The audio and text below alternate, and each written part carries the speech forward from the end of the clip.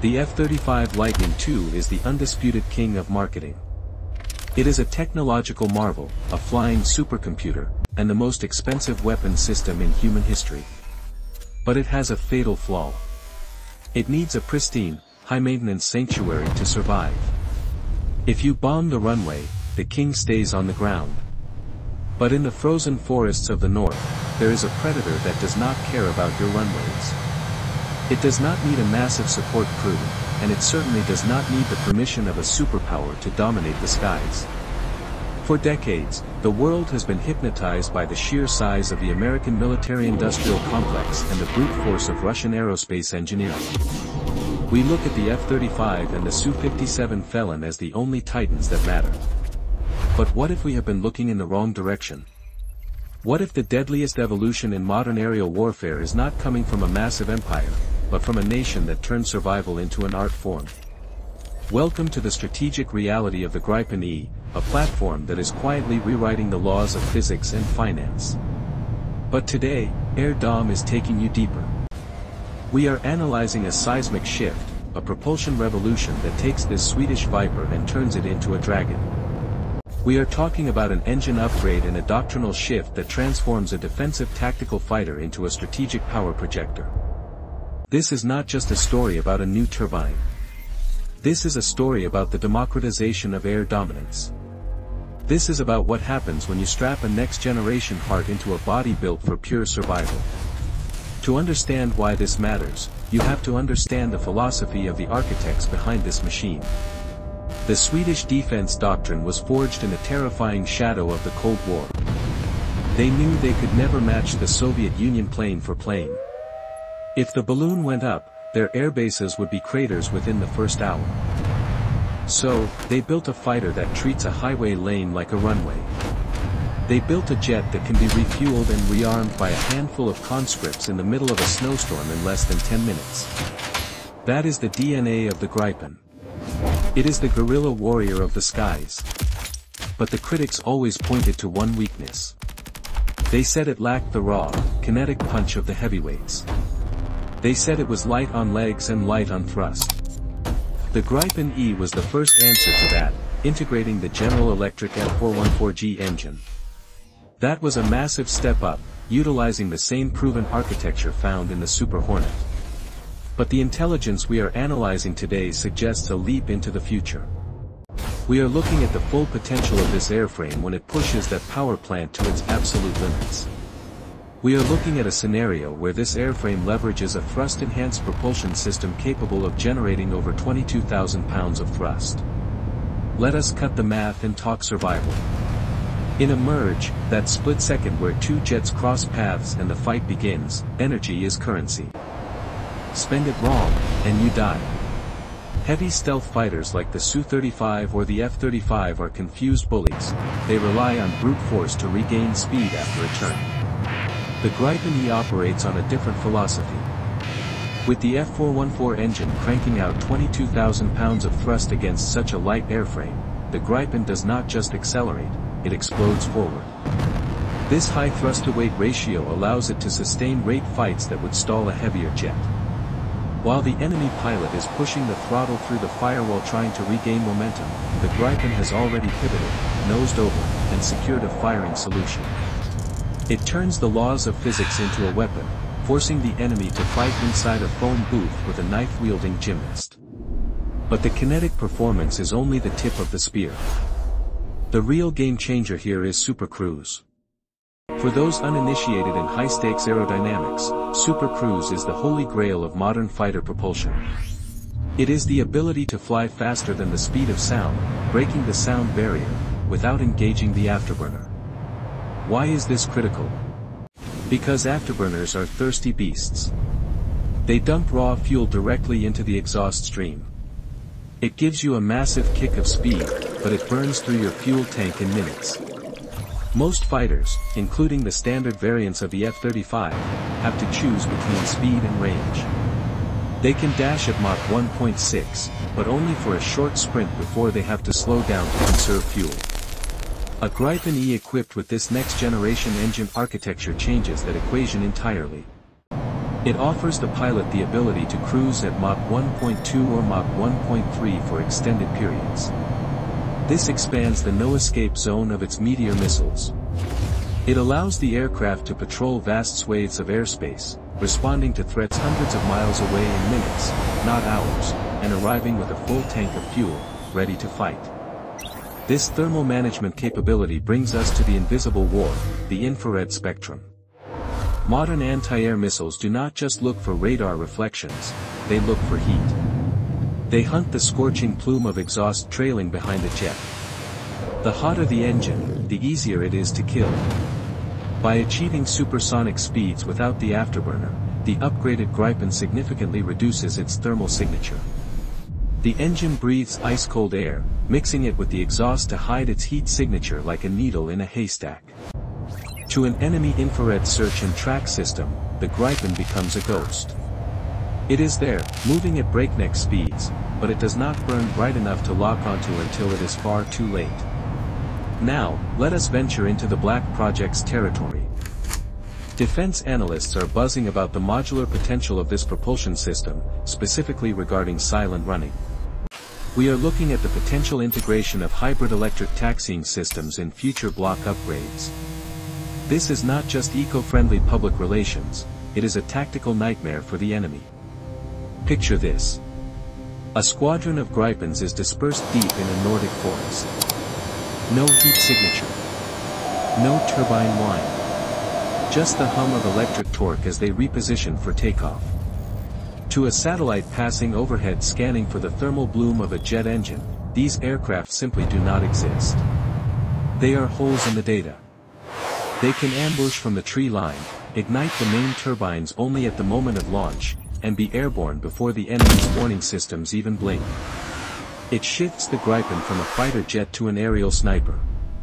But before we talk about the price tag, ask yourself this. Is a stealth fighter actually useless if it cannot take off? Because that is the nightmare scenario NATO is quietly terrified of. If the runways are gone, the F-35 is a museum piece. The Gripen is a weapon. Furthermore, the added power generation of a new engine is not just about speed, it is about electricity. Modern warfare is electronic. The Gripen E is already famous for its advanced electronic warfare suite, its ability to jam radars and create false targets.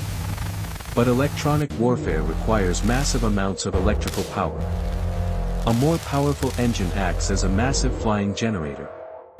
It allows the Gripen to pump out jamming signals of such intensity that it can burn through the filters of enemy radars. It turns the fighter into a flying void, a black hole in the enemy's situational awareness. This brings us to the geopolitical earthquake this aircraft represents. The global arms market is currently a duopoly. If you want a fifth-generation fighter, you have to beg Washington for the F-35. That comes with a heavy price tag, not just in dollars, but in sovereignty. You cannot fix it yourself. You cannot modify it. You are tethered to the American logistic chain.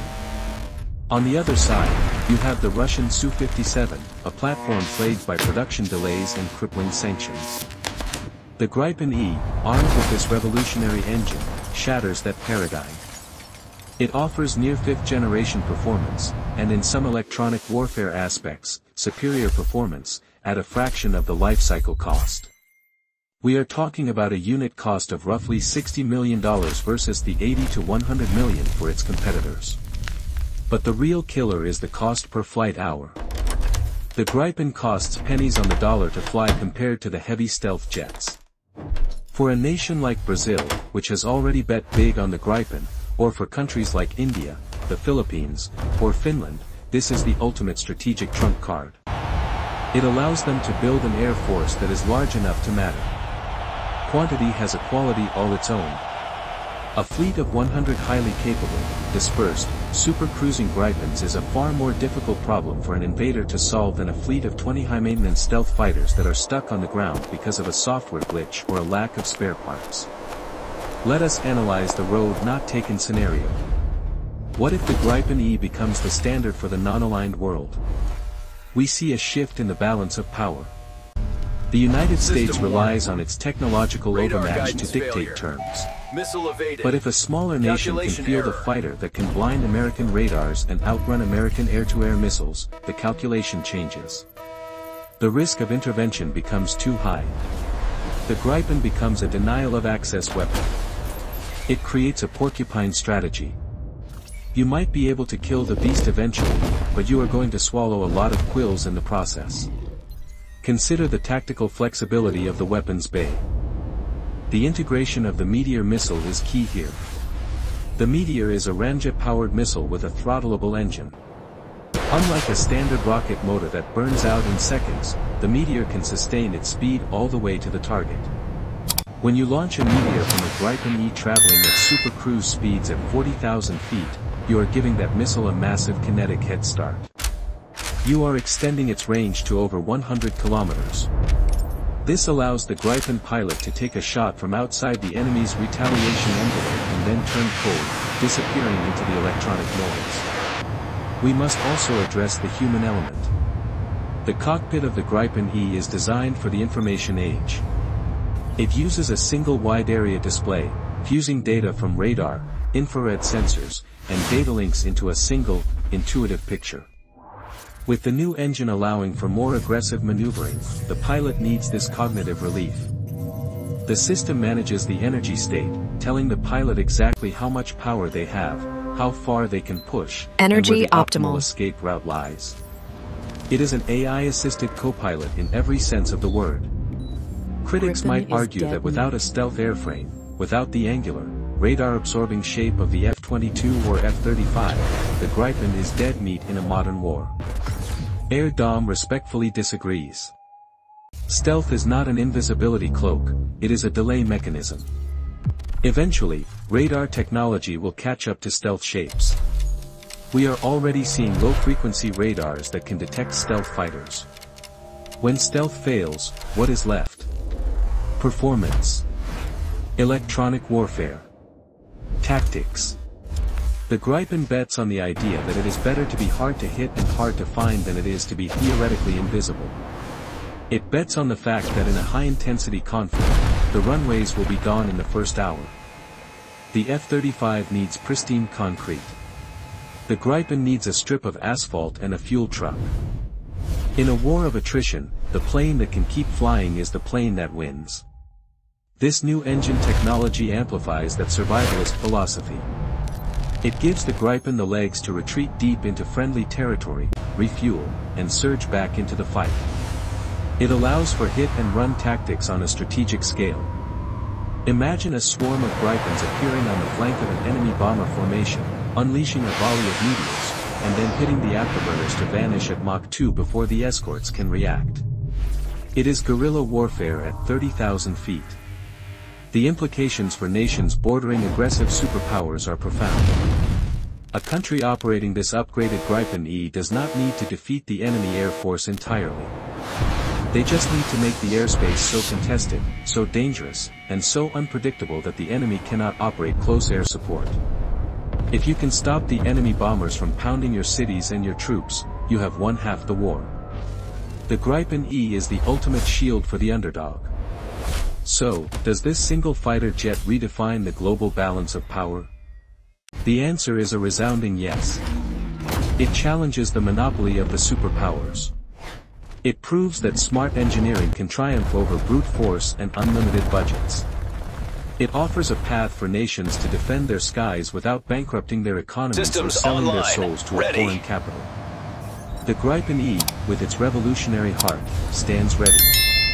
It is watching from the tree line, engines cold, systems scanning.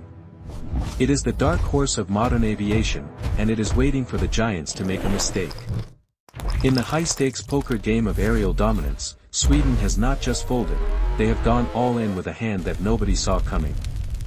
This is the reality of the modern battlefield. It is not always the biggest dog in the fight, it is the one with the sharpest teeth and the smartest instincts. If you want to stay ahead of the curve on military aviation, if you want the analysis that the mainstream media is too afraid or too slow to cover, you are in the right place. Smash that like button to help us break the algorithm's radar. Drop your thoughts in the comments. Would you take 100 Gripens or 20 F-35s? And make sure you are subscribed to Air Dawn. We do not just report the news, we dominate the narrative. Stay sharp.